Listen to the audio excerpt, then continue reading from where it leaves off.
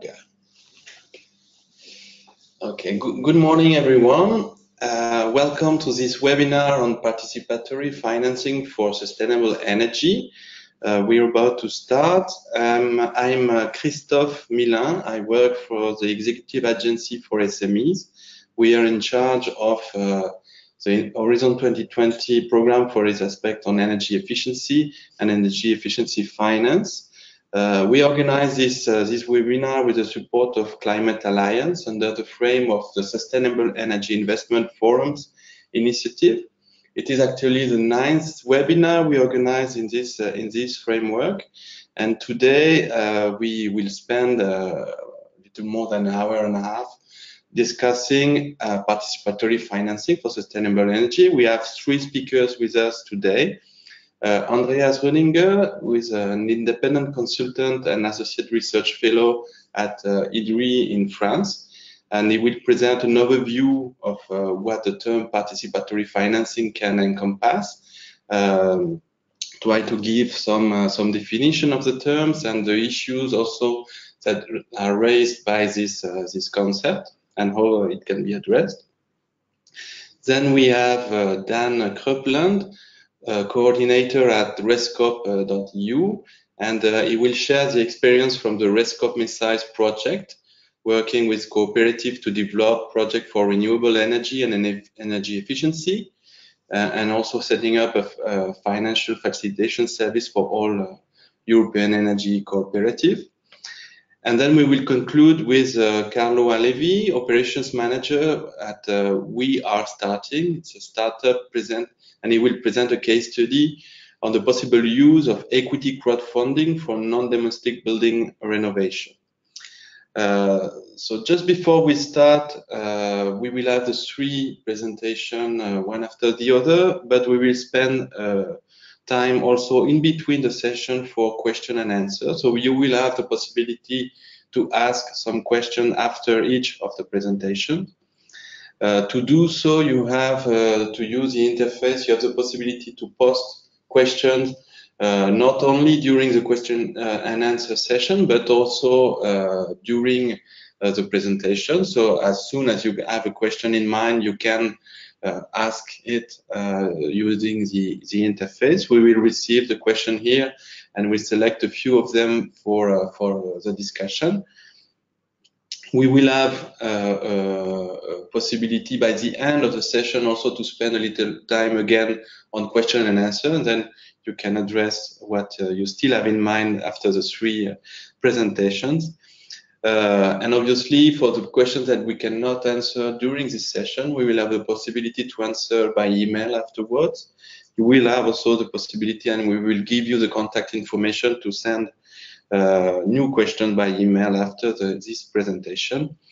This presentation will be made available after the event on the Sustainable Energy Investment Forum website. We will give you the contact information for that.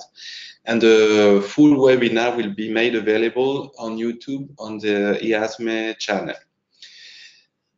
So that's all for the introduction, and we will start now with Andreas Rüdinger presenting for the first presentation.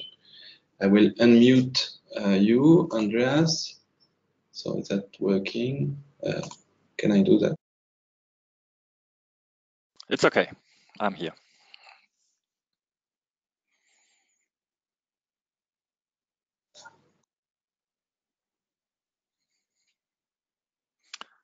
Normally you can hear me. Yeah, we can hear you, and you can start. I will mute my microphone now. So hello to all. Thank you for inviting me. So I'll just try to give a very brief overview on participative financing, essentially on renewable energy projects, a topic I've been working on regarding the European landscape, mainly in France and in Germany during the last years. But just to give a quick understanding. Can you go on the next slide, please, Christoph? So just trying to define the concept of what are we generally speaking of when talking about participatory projects. In academic research, we generally try to distinguish between two dimensions of participation, one being the process dimension. So actually, who is participating in the project, who is taking decisions, who is implementing the project. So that's the vertical line you can see, which we call governance, participatory governance, also understood as projects by the people.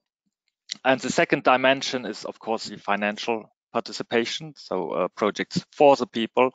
And here we are more in the outcome dimension, meaning that who will benefit from the project in the end, how is added value distributed, who gets a financial interest from the project, essentially. And another important thing is that participatory projects actually include a variety of different models. We will see this later on, but we often have a confusion between what we call community energy projects and participatory projects. Community energy projects are actually a very specific type of participatory projects where the project is not only owned by local actors, essentially citizens and local authorities, but it's also them who are initiating the project and who are taking the decision. So they have full control of the project. And we see why this definition is important later on. Next slide, please.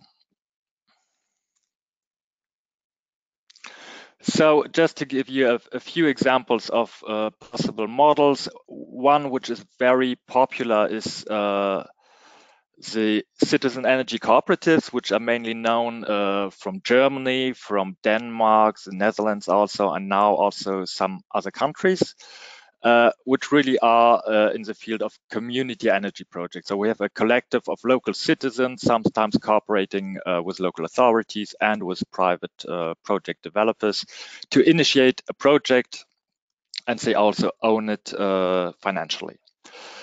Another very popular type of participatory financing is, of course, crowdfunding, where the project is funded, or a share of the project is funded through a crowdfunding platform, generally online.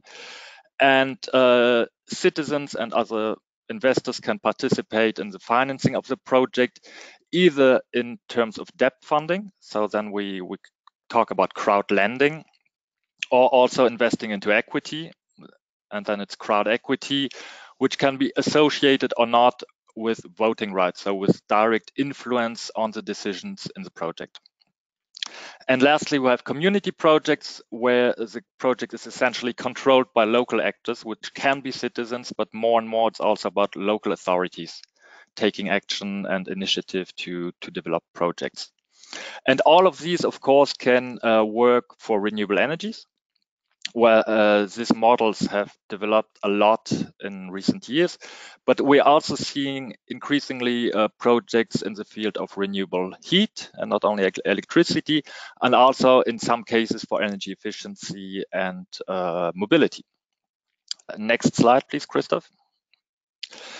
And one important question is, why do we want and why do we need participation?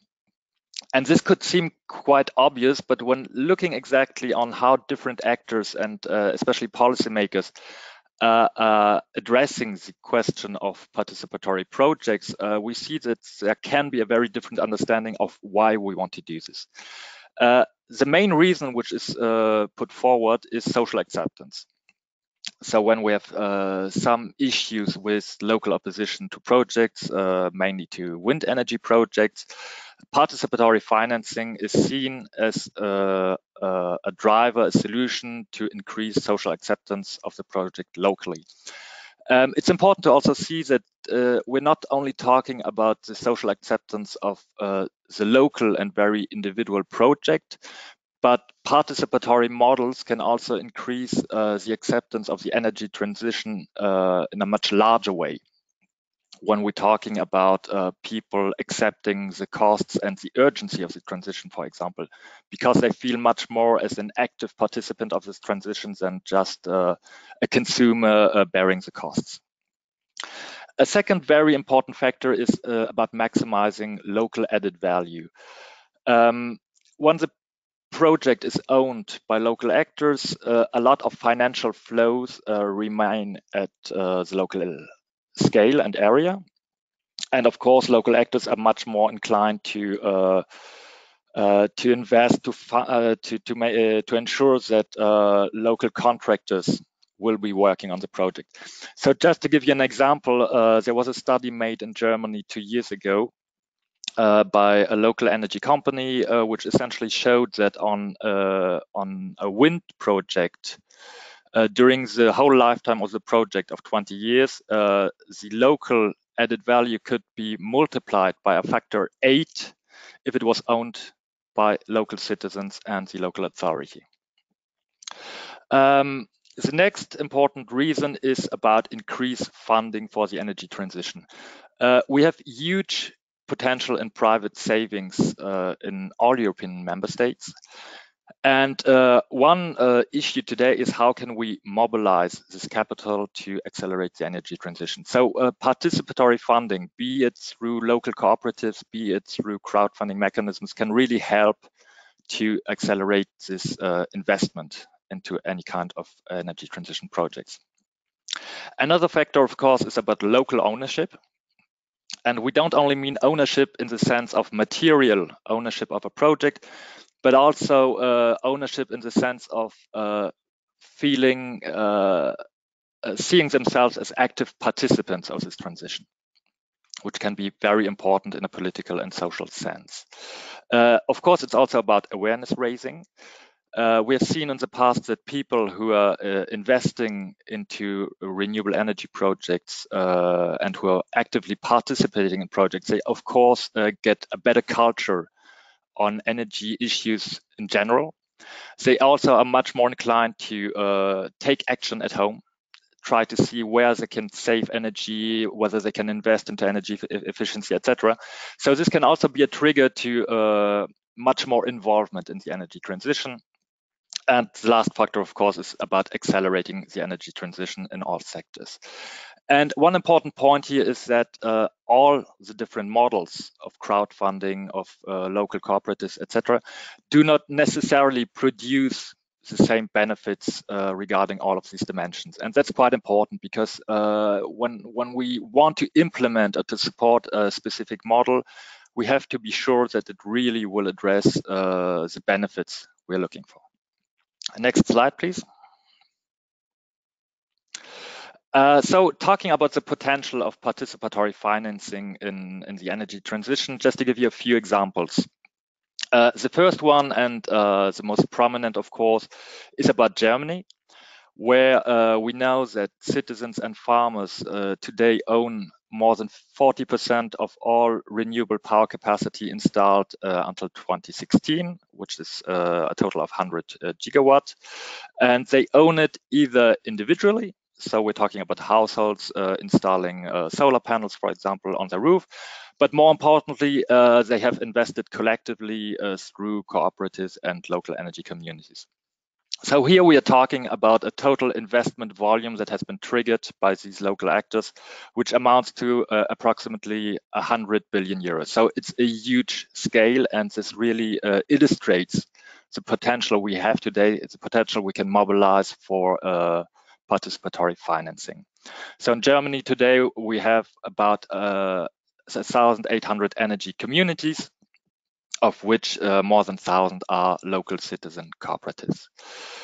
Another interesting example, which is more recent, is in France, where the government has implemented what we call a participative bonus in national renewable energy tenders, which was introduced in late 2016. And interestingly, this bonus, which amounts to up to €3 per megawatt hour of additional support for projects, is being used by more than 36% of all projects. And this means all renewable energy projects independent of technology. So we're talking about solar, we're talking about wind energy, biomass, power production, etc. And simultaneously in France, we had the development of local community projects. So we have over 300 community projects in 2018. And also a very quick growth of renewable crowdfunding on online platforms. So we're expecting 40 million euros collected in 2018 and up to 50 to 80 million collected in 2019. And lastly, very recently, the Netherlands have agreed in the context of the National Climate Agreement for 2030. They have agreed a national objective of reaching 50% of local ownership for all new solar and wind projects until 2030. So this is a very, very ambitious objective. We will see how it works, but we have seen quite an interesting dynamic in the Netherlands, especially regarding the development of renewable cooperatives. And they have also implemented one of the biggest participatory projects, which is called Kramer. This is a big wind farm of 102 megawatts, which has been developed by two huge local cooperatives accounting for 5,000 members. And just to give you some other examples, Scotland is also on the forefront of participatory renewable energy projects and is one of the only countries to date which has implemented a national objective for 2020. Originally, they wanted to reach 500 megawatts of community-owned renewable projects, and the objective has increased to 1 gigawatt by 2020 and 2 gigawatts by 2030. And lastly, one of the historic pioneers is Denmark, where since 2008, the government has adopted a new law to make participatory financing mandatory for all new wind energy projects. Next slide, please. Now coming on to the European dimension, we had some very interesting developments in the last year. Firstly, regarding the communication on the Energy Union in 2015, where it was stated that our vision is of an energy union with citizens at its core, where citizens take ownership of the energy transition. This was quite interesting because until then, citizens were not really considered in European energy policy and were mainly seen as consumers. So they were only addressed through improving consumer rights and decreasing prices through competition. And here we had for the first time really this perception of citizens having a very active role in the energy transition. And this has also translated into the clean energy package last year, especially in the new renewable energy directive adopted in December 2018, where it was made clear that the participation of local citizens and local authorities in renewable energy projects has resulted in substantial added value in terms of local acceptance and also mobilized additional private capital, which has been seen as being crucial in the context of increasing rapidly renewable energy capacity. Next slide, please. So this is translated in the Renewable Energy Directive in a new and very interesting concept, which is the definition of renewable energy communities, which are defined along 4 criteria. The first one is open and voluntary participation of different kinds of actors. So we're talking about citizens, local authorities, and small and medium enterprises. A very important point is on governance. So in the directive, it is ensured that renewable energy communities have to be effectively controlled by the local actors. So ownership cannot belong to a larger company, for example, or a company which is not established on the local scale. And these renewable energy communities cannot be about financial profitability only. They have to provide environmental, social, and economic advantages for all its members. And lastly, we're not only talking about communities which can be active for renewable energy production, but in the directive, it is mentioned that they can basically take on any kind of energy service, ranging from energy efficiency to the provision of energy as a provider or energy efficiency service. So this is quite an interesting concept, and it becomes all the more interesting because the directive also gives new obligations for the member states. Firstly, in terms of elaborating national roadmaps, which have to be integrated in the new national energy and climate plans. identifying the potential of renewable energy communities, identifying also the regulatory obstacles, and adapting regulation in that sense. Member states also have to promote an enabling framework, facilitating access to markets and to finance, and avoid unnecessarily or unproportionate regulation, which can affect the development of these communities. And lastly, a very important point is also that the directive gives the possibility to member states to adapt renewable energy support mechanisms to the specific needs of these smaller actors. Why is this important? Because the directive basically enables member states to say, we're using competitive tenders to allocate support, but since renewable energy communities are generally small market actors who don't have a lot of experience with existing projects, we can still preserve a kind of feed-in tariff or anything else for them. So that's quite an interesting possibility, and we'll have to see how the different member states will actually use and seize this opportunity. Next slide, please. So for a quick conclusion, just to give an overview, as I mentioned, it's very important to understand and distinguish the variety of participatory models. Each has its own limits and advantages. To give you an example, crowdfunding essentially is much more easier to implement and easy to generalize because people just have to invest into the projects, whereas local energy communities take longer to develop, but also can create a much larger dynamic in terms of development on the territory. Participatory approaches, of course, have a huge potential for the low carbon transition. I gave you some examples, and I think we'll hear some more today.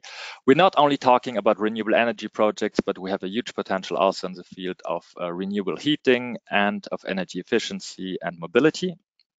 And lastly, clear national and political strategies and adapted regulation are needed. What we've seen in the last years is that participatory models do not develop naturally, especially when we are facing very competitive markets made out of renewable energy tenders, and they need specific support to develop themselves. Thank you very much. Thank you very much, Andreas. Very interesting. You propose here also a number of references that for people to look and find also more information. I'm afraid most of it is in French, but it's actually quite deep and interesting. We have time for a few questions and answers. We have a question. We have some questions received during your presentation. One question regarding the European support and funds. So on this one, I will answer. We will send actually information on funding schemes and support possible for this kind of project. There is a question on the examples that you showed in Germany, France, Netherlands.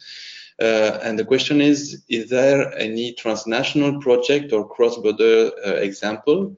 Do you have any existing example of this kind of cross-border project? Well, transnational, I know about one solar project which was developed in on the Franco-German border in Colmar, which is a solar cooperative where members established in both on the German and on the French side of the border, which was, I think, one of the very first transnational cooperative projects. I also know that there have been various initiatives to make European crowdfunding platforms for renewable energy projects. I know that there have been at least one, I think two European funded projects on this. So I don't remember the name, but I can give it to you later on. And one last point to mention is that regarding crowdfunding regulation, the regulation of crowdfunding platforms currently is made up individually in every member state. But the European Commission has been working on a harmonized regulation for crowdfunding platforms for the last 2 years. And this is expected to be adopted this year. So the idea is of having a more harmonized regulation through what they call a crowdfunding passport, which could enable platforms to basically work cross-border and be established in different member states, and also involve citizen investors in different member states.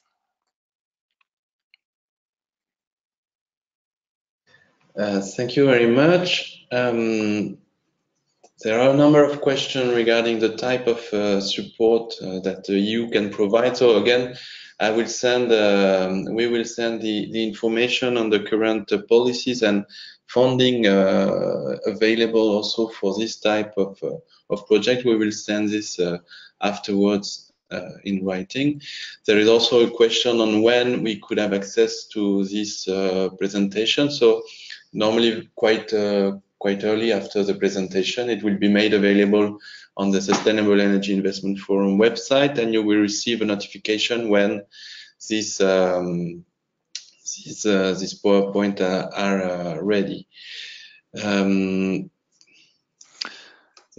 If I can just add one last point regarding resources, something which is not mentioned on my last slide. We are currently working on a very dense study on participatory renewable energy projects in France, which I hope will be translated into English. And we're also talking a lot about the implications of the new renewable energy directive. So this might be an additional resource for you. Okay. There is a question on, I mean, obviously your presentation here is very much focused on renewable energy, and the question whereas there was successful experiences with energy efficiency, we will have a presentation, the third presentation, focusing more on energy efficiency. So there are indeed some example of that, but there is another question on clarification of what a participative bonus is. I think you mentioned it for the case of France, if I'm not wrong. Mm-hmm. Just to clarify what it is exactly, how it works. Okay, just about energy efficiency and renewable energies. I won't go too deep into this because we have other presentations. Just to explain maybe why we have seen the development of participatory projects essentially on renewable energies. I think this is because of two factors. The first is that the problem of a local acceptance or local opposition to projects it's mainly something that affects renewable energy projects and much less energy efficiency projects. So that's the first thing. And the second one is that, of course, regarding renewable energy projects, since we have in most cases national support mechanisms, we have much less financial risks. So we can make up a financial plan on the whole lifetime of the project, basically, which reduces risks, and this makes citizen participation much easier. Regarding the participatory bonus in France, so this is about basically the French renewable energy tenders, where developers have the possibility, they don't need to, but they have the possibility to commit themselves to a certain criteria in terms of participatory financing. So generally what they have to achieve is that they need to fulfill at least 40% of equity of the project through participatory financing. So regarding solar or wind projects, this can amount to quite huge amounts. So we're sometimes talking about 500,000 to 2 million euros. And if they can demonstrate that they have respected all the criteria and that they have involved a sufficient number of local investors into the project, they get a bonus, which essentially is an additional remuneration for their production. So for each megawatt hour of produced electricity, they get an additional 3 euros of remuneration on top of the market premium that they got before. Okay. Thank you very much. I think it's time now that we move to the second presentation for today with Daan Creupelandt from RESCOOP.eu. I will mute your microphone. I think it's done already, and I will unmute Daan. Daan, can you hear me and can you speak? Yeah. Hi, everyone. I hope you can all hear me. First of all, thanks for inviting me. And let me start by briefly introducing myself. My name is Daan. I am Belgian, and I am current coordinator of RESCOOP.eu, which is the European Federation of Citizen Energy Cooperatives. Our network today represents about 1,500 citizen energy cooperatives from across Europe. And all in all, I think we're talking about 1 million European citizens who are currently participating in one of our members. So they are a member of one of our cooperatives. What do we do as a federation? Well, we mainly provide representation services. So we do a lot of advocacy for our members. I've been working quite a bit on the clean energy package, of course. But we also have an interesting toolbox with tools for starting energy cooperatives. We also provide some networking opportunities to our members. And very recently, we also started developing services on electric car sharing and also on financing, which I'm going to be talking about today. Because RESCOOP-MECISE stands for Mobilizing European Citizens to Invest in Sustainable Energy, and it was actually a European project that was funded by the EASME. So thanks a lot for that. And I'm about to share some main takeaways from the project and some main achievements. Next slide, please. Right, maybe a few words about the core mission of our federation. RESCOOP.eu mainly wants to achieve an energy transition that leads to energy democracy. And what that means to us is well reflected on the chart that you see on the screen. We mainly want our energy system to shift from a system that is based on fossil fuels and nuclear energy and mainly push that to renewables. We also want our system to shift from a centralized model to a very decentralized model, from large production facilities to very small scale installations, including solar PV. And most importantly, we want the energy system we wanted to shift from a system with passive consumers to a system where we have prosumers. I think we all can acknowledge that the energy system will change in the end and that it will require a whole lot of money and that citizens will be paying for that after all, either as a taxpayer, a consumer, or by the means that they have on their private banking accounts. So what we mainly want to do is put citizens in a very active role and accelerate the energy transition so that it can actually benefit citizens in the end and that they can equally share in the profits. Next slide, please.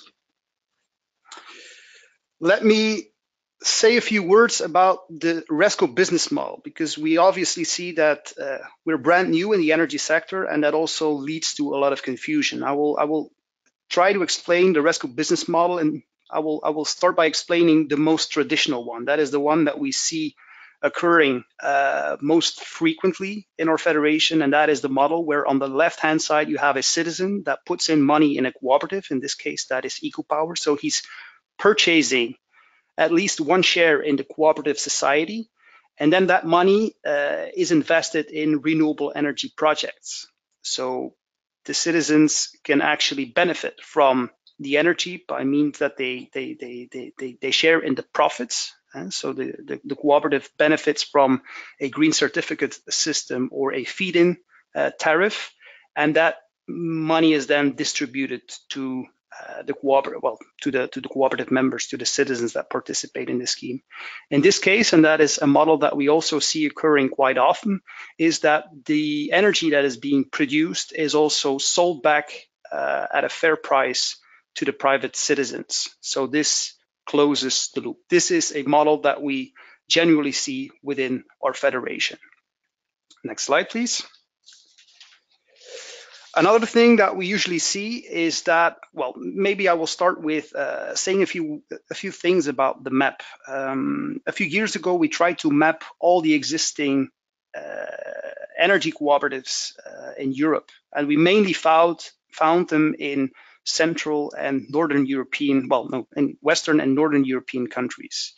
About half of these initiatives are now represented in RESCOOP.eu. We're a fairly young federation, and the main reason why it's only half is because we haven't managed to get access to their contact details, and we really want to invite them to join our federation and to lead the transition to energy democracy.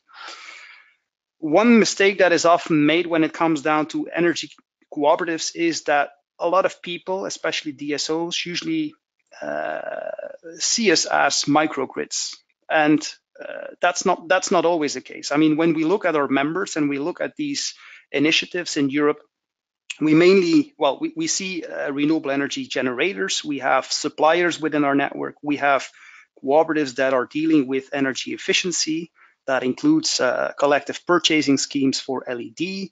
We have cooperatives that are taking energy efficiency measures in public buildings. We have cooperatives dealing with collective home renovations. We have grid operators. We have an increasing number of members that are dealing with electric car sharing in communities. We have cooperatives that are dealing with energy monitoring services. So there's a whole range of activities that these cooperatives are developing. It's not just restricted to renewable energy production, and it's most certainly not restricted to setting up or running microgrids. It's far more than that.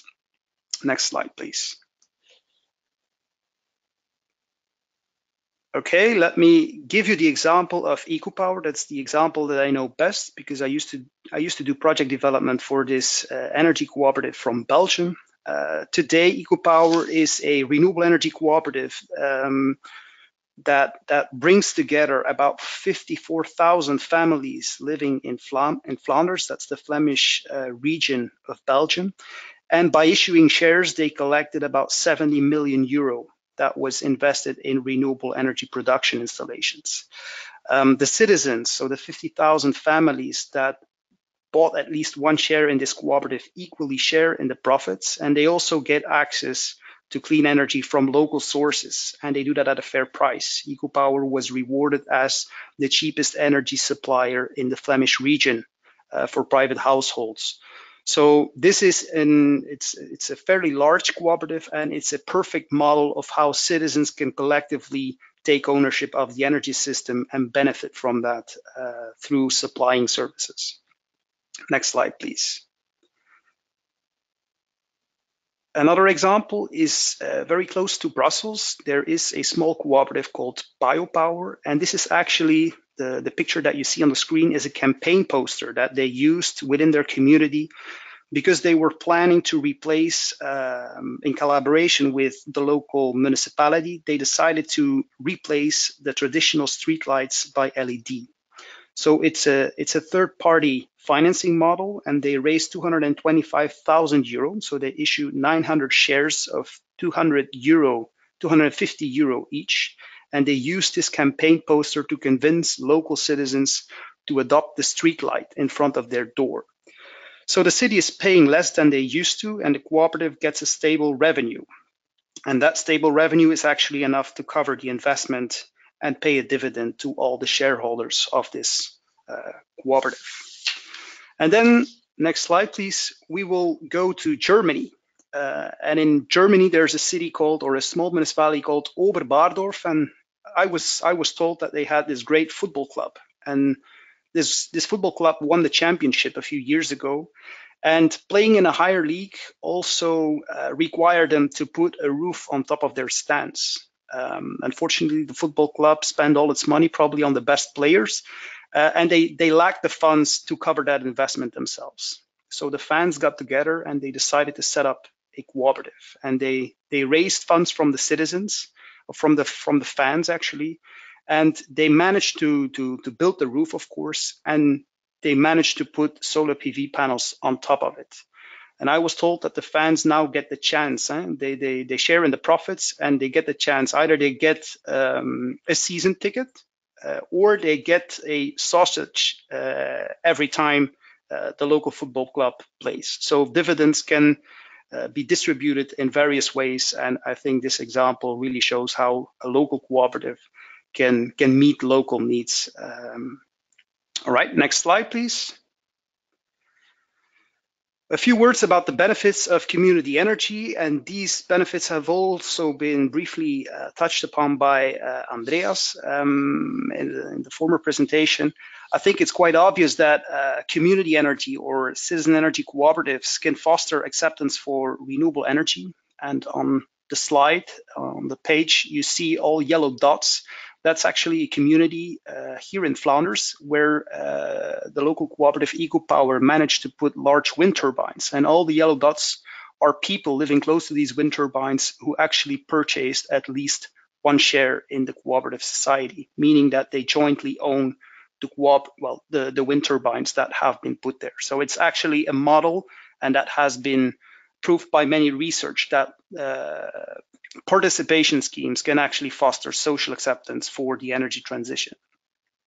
I think cooperatives can also retain a lot of money in the local economy. That was also said by Andreas. And again, there's many research that shows that up to 8 times more money can be retained in a local economy if you do things through a joint scheme and a cooperative. Cooperatives also bring a lot of benefits to society. And again, in Eeklo, that's the same municipality as the one I was talking about. Part of the profits that came out of the wind turbine were also invested in a charging station with solar PV, and that people can use to charge their electric bikes. Cooperatives, people often get access to the clean energy that is being produced at a reasonable cost. As I said, there's cooperatives that are by far the cheapest energy suppliers within their region or within their country. A lot of cooperatives also provide flexibility to the grid, and that's a concern that we often hear from DSOs, is that we are supporting or encouraging people to go off grid. That's actually not true. We believe that citizens are actually a partner of DSOs, and that we can help them to provide flexibility to the grid, and that this is an important thing to consider in their future business model. So we actually see DSOs as partners rather than as competitors. We also help our members save energy. Well, I told you about collective home renovations and also LED schemes. So there's a whole lot of things these cooperatives do. Next slide, please. We're also very pleased to see that we now have a clean energy package with good provisions and good definitions for citizen energy communities and renewable energy communities in the Renewable Energy Directive. So we are very happy to see that the European Commission has finally recognized the role of citizens and cooperatives in the future's energy system. Next slide, please. A few years ago, we decided to identify the potential of European prosumership. And with the University of Delft in the Netherlands, we found out that about 50% of the energy that we need by 2050 can be in the hands of prosumers, being individual people who have access to a roof on which they can put solar PV panels, or by means of joining a collective scheme like a cooperative. So the potential is there. I think now the transposition at the national level of this clean energy package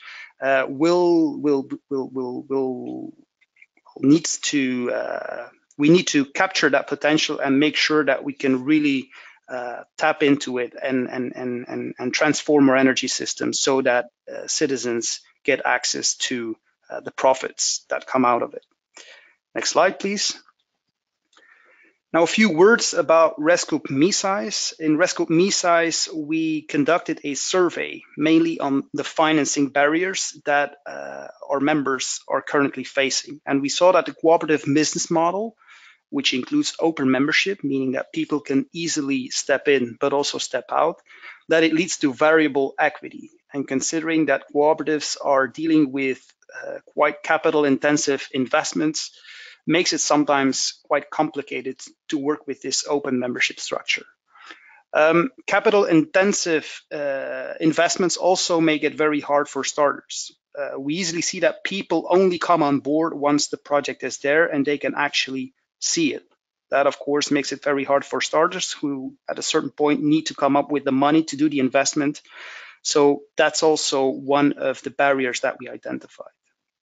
In many countries, there's also national regulations when it comes down to fundraising, meaning that in some countries, for instance, once you raise money from over 100 citizens, you need to comply to a national prospectus law, which of course costs a lot of money and is of course quite burdensome. So that is really something that was flagged by our members when it comes down to national regulations for fundraising.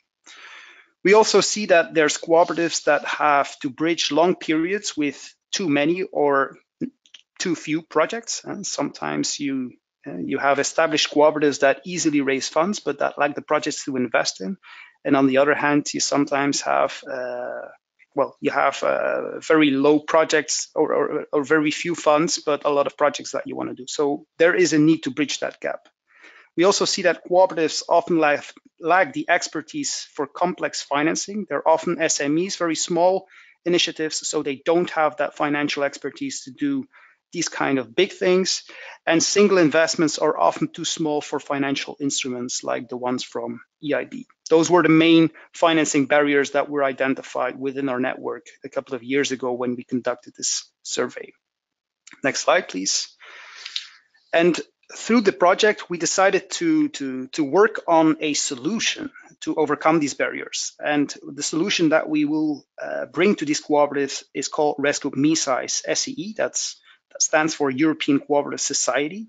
And RESCOOP-MECISE is a mutual that will aggregate funds from cooperatives, but also from local authorities, including municipalities and cities, and also institutional investors. So it will basically act as a mutual for energy communities, and it will allow us to overcome most of these barriers. The mutual was set up by the end of last year, so we are now running our test phase, and the initiators, the current members of RESCOOP-MECISE are RESCOOP.eu and 5 of its members, and that's basically the largest energy cooperatives in Europe. That includes EcoPower from Belgium, but also Courant from the German-speaking region in Belgium, Enercop from France, Some Energia from Spain, and Energy for All from the UK. Next slide, please. Now, what do we want to do with RESCOOP-MECISE? Andreas told you about this project Kramer in the Netherlands. It's a 102 megawatt wind farm that was developed by 2 rather small cooperatives, only a few thousand members. And a few years ago, they got back to us and they said, well, we won't manage to raise those funds ourselves. I mean, at a certain point, our members will, they are interested in investing, but we are not big enough to cover the whole investment all by ourselves.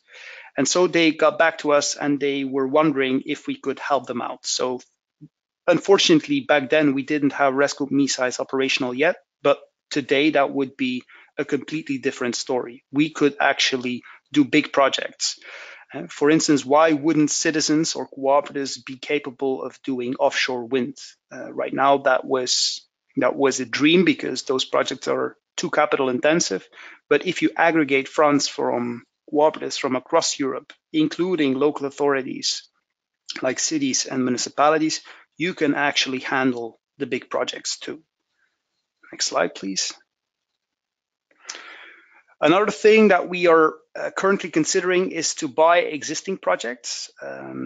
Sometimes we get invitations from private developers that are keen on selling existing projects, and we are actually looking into this because buying one of those projects and giving them back to the citizens would actually be very close to our core mission as a federation and as a mutual.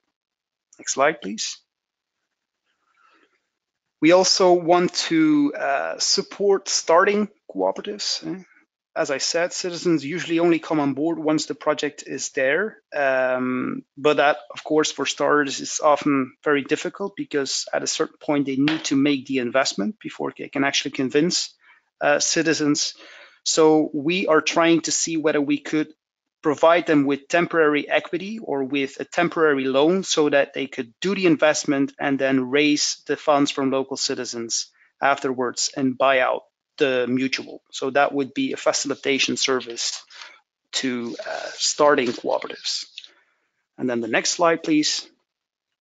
One last thing is that we can also aggregate projects from within our network of energy cooperatives, and that once we reach the threshold of 30 million euro, we could apply for ELENA funds. And right now we are working on a scheme in Belgium, in the province close to Brussels, where we are aggregating projects in close collaboration with municipalities. We are aggregating those projects and we are trying to reach the threshold of 30 million euro to obtain the ELENA funds so that we can actually start doing the project development. Another thing we could do by aggregating projects in an investment portfolio would be reaching the size of 25 million euro that is needed to obtain soft loans from EIB. And I think the next slide will be a thank you very much for your attention. So thanks a lot. If you have any questions, I think you will have some time to ask me those questions now. But if not, I kindly invite you to go to the websites of RESCOOP.eu and RESCOOP-MECISE, or to send me an email to info@RESCOOP.eu. Thanks a lot. Thank you very much. We have indeed a few minutes for question and answers. So I have a first question coming back to your slide presenting the distribution of cooperative in Europe. If I find it, there was a question on why are there less initiative in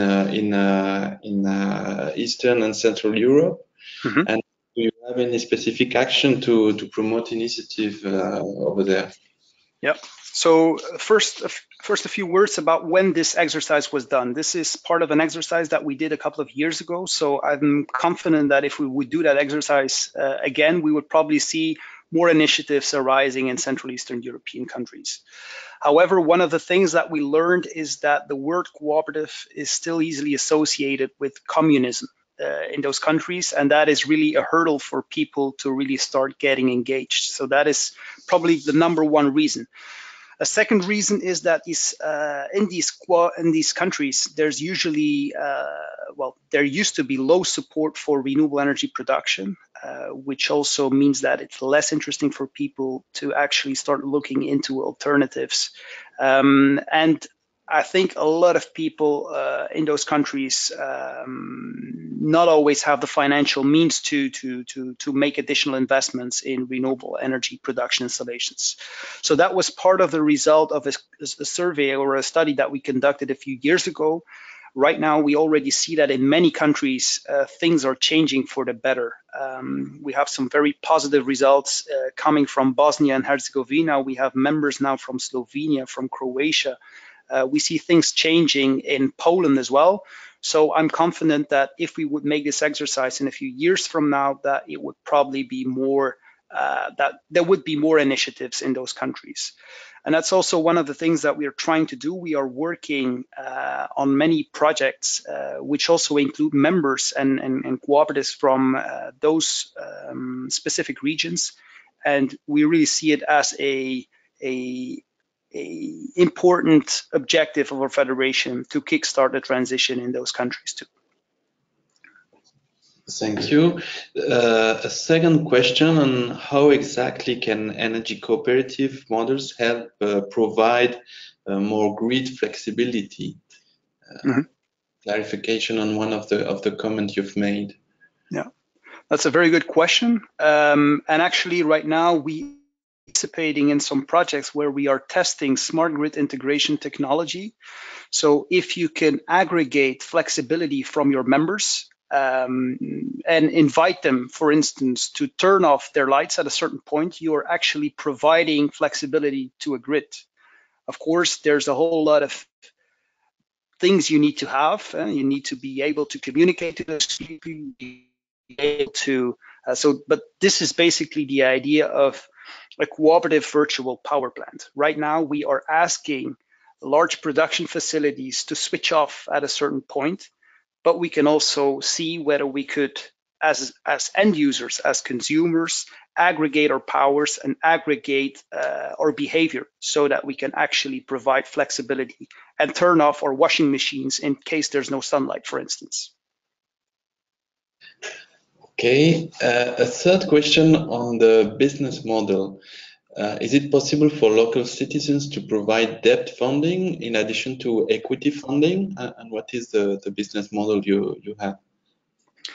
The business model that we adopt or that we see happening the most is with equity funding. So people put in money, and then of course this money is invested in projects.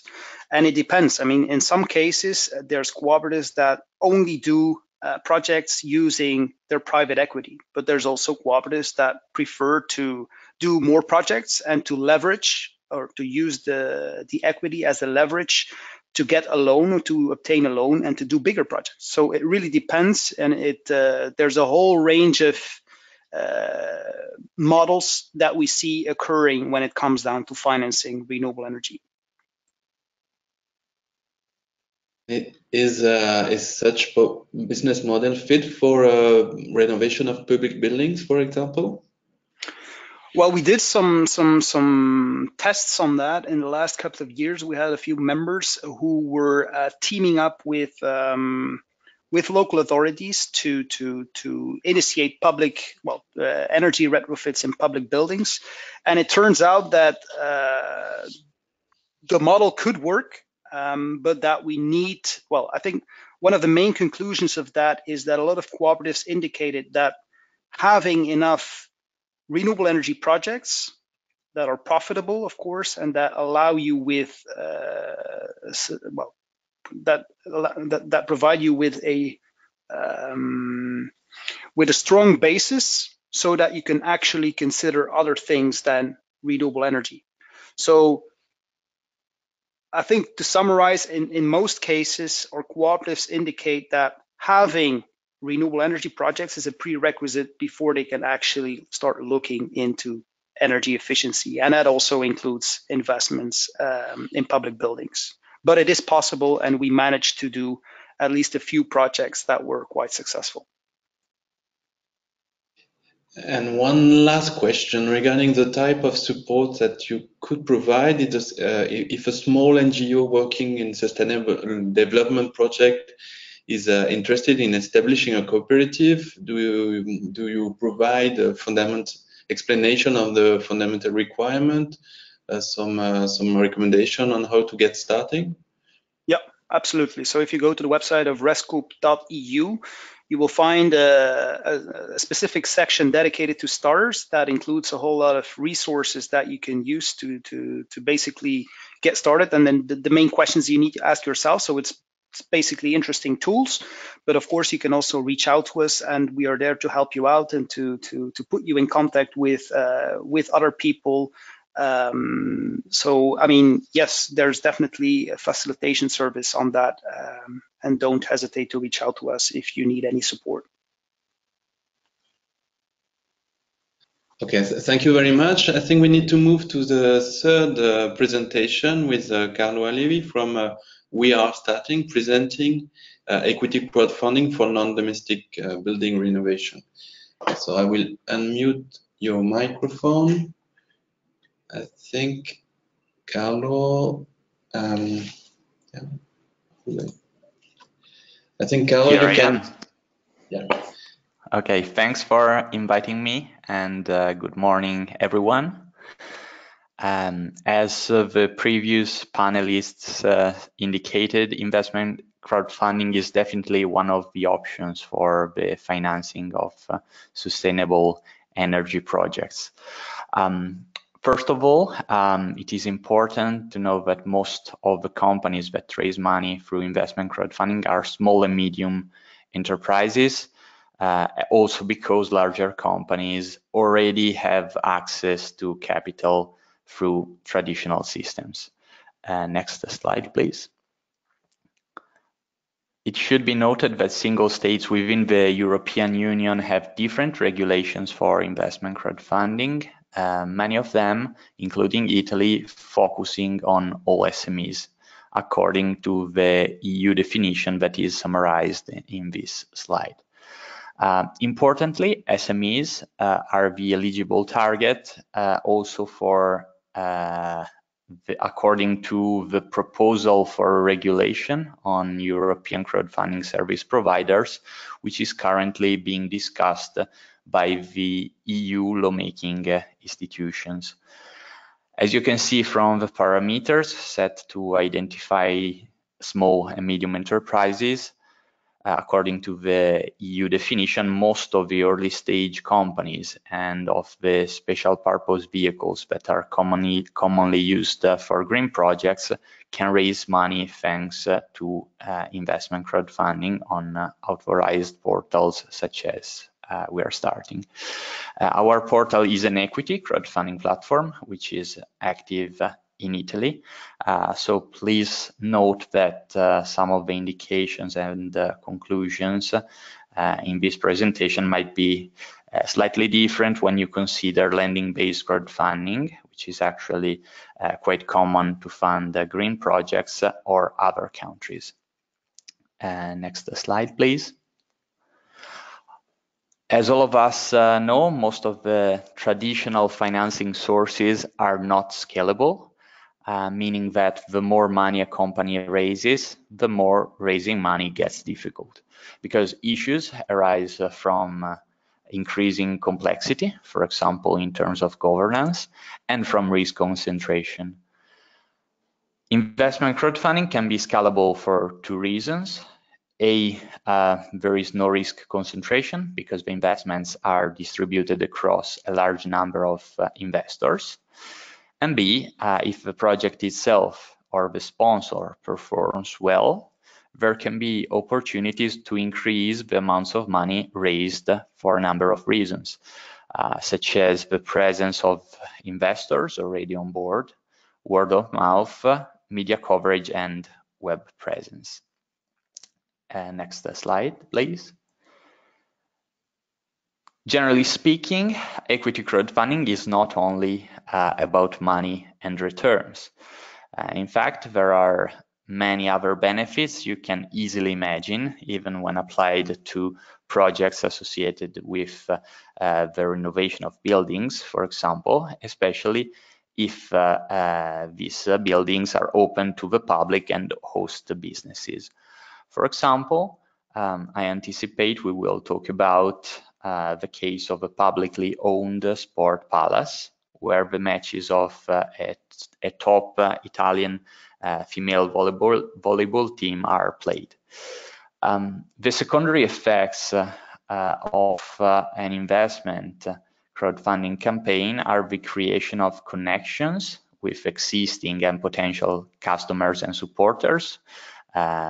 Before me, some examples have already been discussed, but there is also the opportunity to evaluate the interest of the public in some products or services, communication and marketing benefits, and finally the creation of new business opportunities.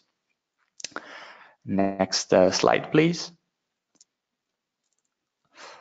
The current main challenge for the market of energy efficiency comes from the lack of effective funding and management options. Many of the current obstacles hindering the development of this market that has a huge potential can often be solved thanks to equity crowdfunding, that is a very inclusive solution. Now we'll tell you more about a success case that was completed on our platform. Next slide, please. It is actually the first equity crowdfunding campaign that was completed for a special purpose vehicle associated with a specific energy efficiency project, according to the European portal Cities Energy that lists the crowdfunding campaign for green businesses in the European Union. Well, next slide, please. The NewCo raised 65,000 euros through equity crowdfunding on a total investment of approximately 330,000 euros to renovate the main sport palace of the municipality of Busto which is a town with more than 80,000 inhabitants in northern Italy. Most of the remaining portion of investment was obtained thanks to traditional credit from the banking system. A diversified group of 18 investors, 10 individuals and 8 companies provided the equity funding for this campaign. The intervention is actually very simple and includes improvement on the heating and lighting systems and also on the envelope, sorry. Next slide, please. Thanks to this pilot campaign, we discovered that equity crowdfunding for this type of projects work and generates a lot of interest. All the involved parties, the municipality that owns the building and the company managing it, but also the contractor and the supporters were enthusiastic about the process. Each of them obtained several benefits, and most of them agree that the intervention would have hardly become a reality without the equity crowdfunding campaign. Even the traditional financial system, banks in particular, saw the innovative financing solution for the project positively. On the negative side, despite the high interest generated by the campaign that took place during the summer, few average people invested in the campaign. It is now clear to us that the business model based on energy performance contract is still difficult to understand for most of the people. And this is one of the answers to the questions that were raised earlier on, in our opinion. Please note that we have already hosted successful campaigns for special purpose vehicles and holdings focusing on electric mobility and renewable energy, and we saw a wider crowd of non-experts taking part to the campaigns, as well as a lower incidence of questions related to the business model. Apparently, revenues from charging stations and tariffs and electricity sold are more intuitive than revenues from savings. Therefore, not surprisingly, the majority of the investors that funded the campaign to renovate the sport palace have some knowledge of the sector.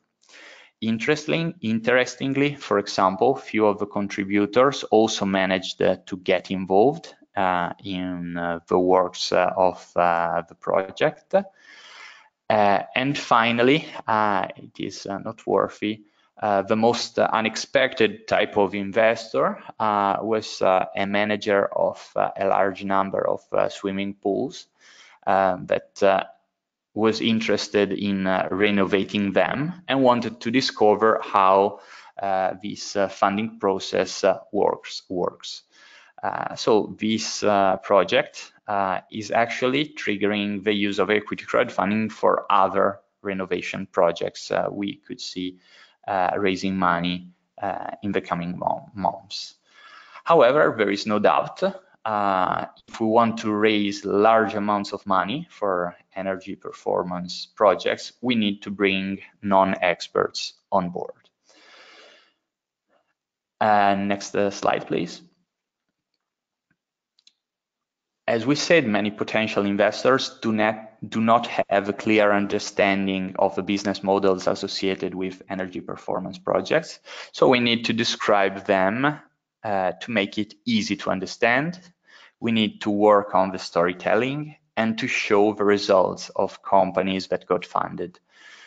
In fact, we are really focusing on that to tell how the works are going with this sport palace and the actual savings that are being obtained.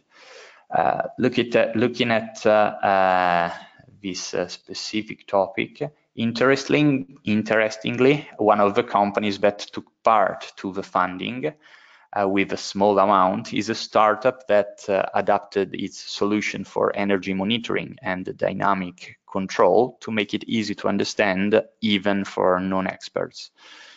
You can see a mock-up on the right.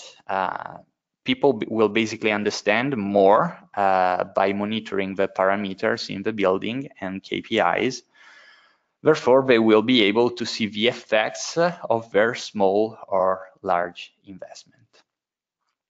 We also plan to focus more on the expertise and the reputation of the subjects involved in the projects.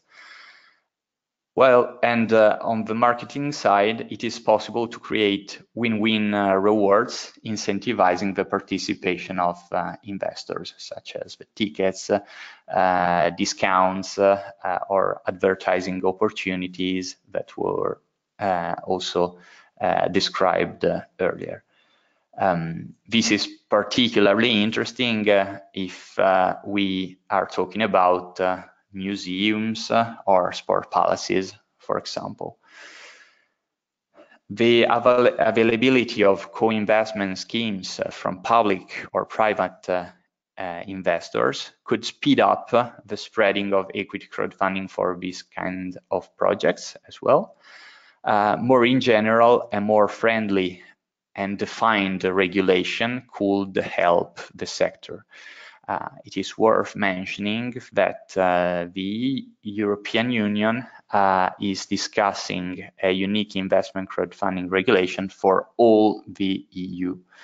Of course, this change would create a very interesting environment.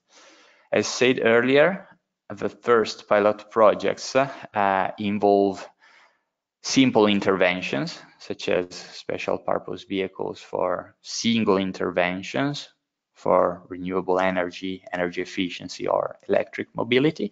But we already see SPVs for multiple interventions, and even holding companies that are launching campaigns on equity crowdfunding platforms or are applying.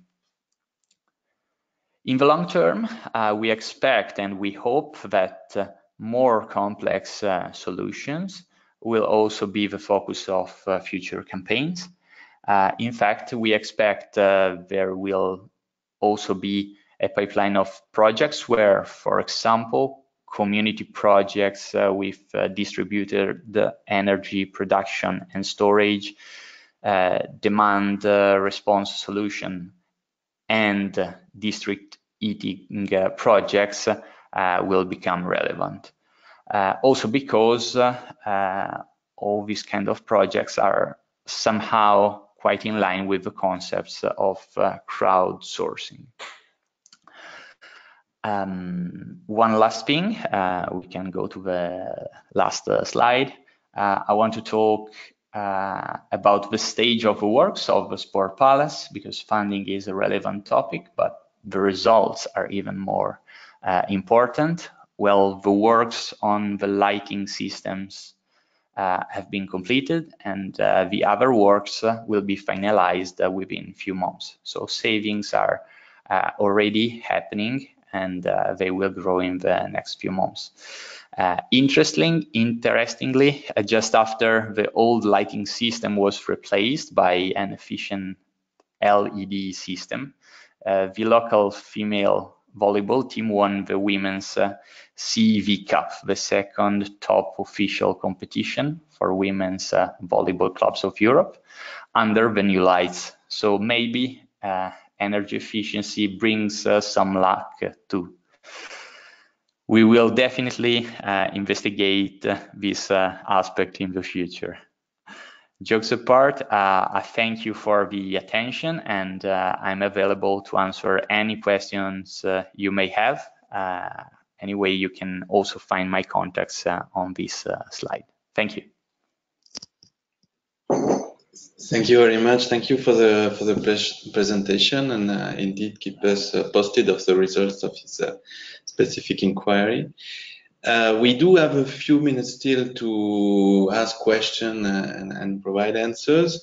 Maybe we can start with a few questions specifically targeting Carlo, and then if we still have time, we can spend a few more minutes on question and answer for the three presenters today.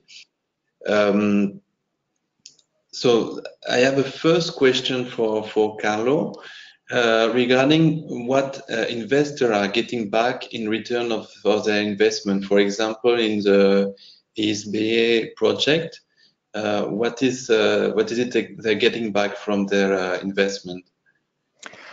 Well, they're getting, first of all, shares of the company, of course, as we're talking about equity crowdfunding. Then they also obtained a tax break as the company was registered as innovative startup, and this enabled investors to get a 30% tax break on the amount invested for people, and a smaller tax break for companies. In this case, rewards were not foreseen, but this is something we will definitely put in place for next cases, because we really believe that it can be an important way to get people closer to this type of projects. Okay. A second question. So the project you've presented here in Italy, can the platform be used elsewhere in Europe or outside Europe? Well, at the moment, single nations have specific regulations, and cross-border campaigns are actually very rare.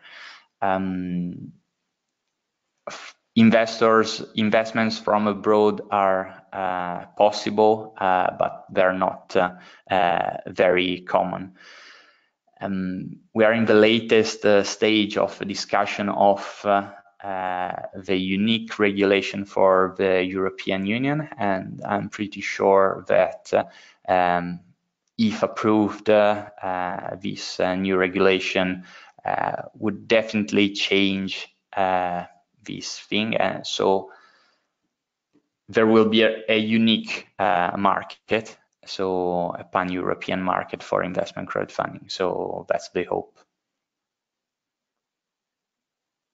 Okay, a third question related to the amount raised through equity crowdfunding.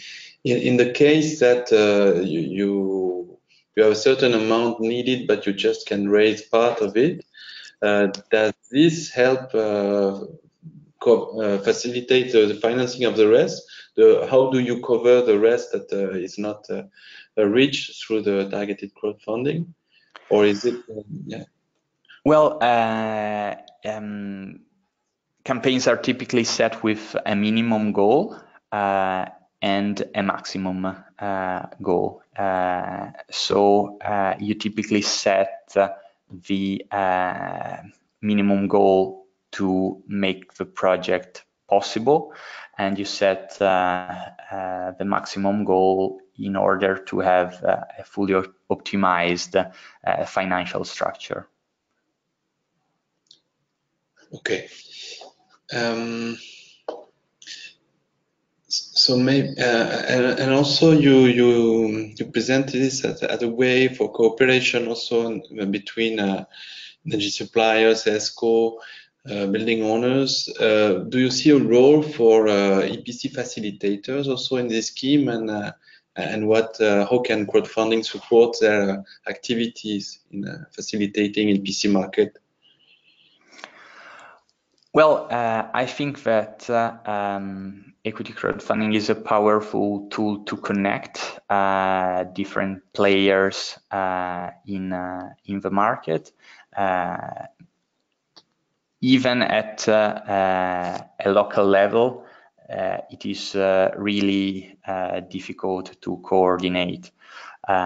We saw that with the electric mobility project we funded. No single entity was willing to start a project, but when an SPV was created and started collecting money, a lot of players got on board. So it really made something possible that would have not happened without this tool. Of course, even facilitating players can play a role. Campaigns can be a good way to monitor new opportunities and to get in touch with a project at the moment when it is being structured. Okay, thank you. Maybe we still have a few minutes left. Maybe we can open the question also for the rest of the panel. Coming back also on some elements that were presented before. I have a question that can be addressed by the three speakers. It's regarding the independence and role in the governance. How do you and future community retain independence within aggregation? We say that there was a need to aggregate and make bigger projects, but how can you, as a community, retain your independence and say within the governance of the project? Maybe Dan, would you be happy to answer this one? If I can. I think I can. Again, yeah. Sure. Dan, are you still with us? Yeah. I'm still here, and I heard a question. I think it's a very good question, and I think most cooperatives that we see within our network will mainly target projects within their own communities. So the need for scaling up is there, but I think it shouldn't be underestimated what you can do at the local level. So I think there's no need to worry about giving up your independence. I think there's a whole lot of things that you can do within your community, and the possibilities are quite big there. However, there is a possibility, and that's also the reason why we decided to set up RESCOOP-MECISE. There is a possibility that you say, well, as a cooperative, we are now looking into bigger projects and we want to do collaborations with others. So therefore, you have this mutual, which you are, again, it's a free choice. People can, or it's not people, it's cooperatives can join if they like. But I don't see any problem with giving up your independence for that. Another thing that relates to independence is quite important, and that's something that we see happening here in Belgium. There's a whole lot of private companies that decide to set up cooperatives themselves. They're not really autonomous because they maintain all powers, but they issue shares from citizens so that they could foster social acceptance for their projects. But in fact, what they do is they issue shares through the cooperative, and then they give a subordinated loan to the big utility. So that's not really a model that we are supporting or endorsing within our federation. So I think independence within the governance structure of a cooperative is quite important, and it should maintain in the hands of citizens rather than big utilities. Okay, thank you very much.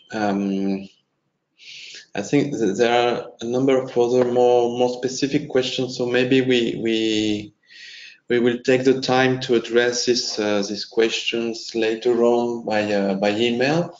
And I think it's time now for us to conclude this webinar. So as I said in the introduction, the material will be made available on the Sustainable Energy Investment Forum website. Both the presentation from the speakers and also a link to the EASME YouTube channel, where you will find the recording of this webinar. We will get back to those who did not receive an answer during this live session by email, and also we will provide some information, as I said, on the EU current policies and funding opportunities. In particular, I just mentioned here a few budget lines that we have open now with a deadline in September, on the 3rd of September this year, to support energy efficiency finance. And you could notably find support under the topic EE9 on innovative financing schemes. And so I encourage you to look at these different topics that are open. You have the links here with the topic description. There will be also further material to explain exactly what these topics are about and how you can get support from the European Commission. I thank you again for your attendance to this meeting. I thank the three speakers for their very interesting and clear presentations, and I hope that you stay connected for our next webinar that would happen normally end of June, with a title and content still to be fully defined, but stay tuned to get all the information needed. So thanks again, thanks to the speaker, thanks to Climate Alliance also for their support in organizing this webinar, and have a nice day.